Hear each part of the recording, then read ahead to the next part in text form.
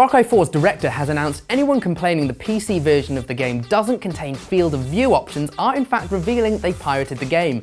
Taken to Twitter, Alex Hutchinson explained that as legitimate copies of the game will connect to the internet and receive the feature via day one patch, those complaining that no such feature is present are outing themselves as having illegal copies. PC players, he begins. If you're online complaining about the lack of FOV control, you pirated the game. Complaints about the issue are rife from Reddit to Twitter, though such high numbers probably don't surprise the company too much.